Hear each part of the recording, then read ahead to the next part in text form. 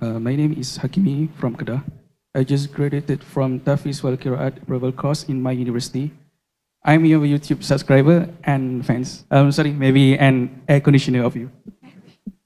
Yes, that's. I want to get married, but my mom said that I have to get my PhD first. It takes me maybe 5 years more to get graduated. Maybe I target after I complete my master. So how can I convince my mother that I am old enough to prepare myself by the way of the Sunnah? According to Rahiq al-Maktoum, the famous book of Sirah Nabi, Prophet Muhammad sallallahu alaihi wasallam married at the age around 25 years old with Ummul Mu'minin, Khadijah bint Khuwailid radiyallahu anha. If I complete my master, then I have reached 25 years. Is your mother with us? No. Okay, the answer is, first of all, when you want to get married, you have to be a man. So you can't be a mommy's boy. If you're a mommy's boy, don't get married until you grow up.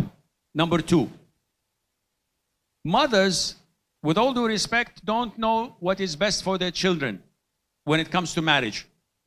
The father does. When you're 16, the father says, bring you a bride. The father knows the danger of not being married, especially in a society that is open and everything goes. So if you are an independently, financially speaking, man, you can open your own house, you can provide for your wife and yourself and children. Be diplomatic, be kind and dutiful to your mom, but at the end of the day, you have a choice between marrying or falling into sin. No, go to marriage. Even if your mother opposes this, be diplomatic. Don't be disrespectful or undutiful. Be a good child, but at the end of the day, what's right is right. You have to get married. Waiting 5 years. What is this? How old are you?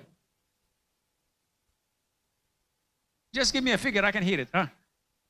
22. 22? 22? I got married when I was 23. So we're not that far.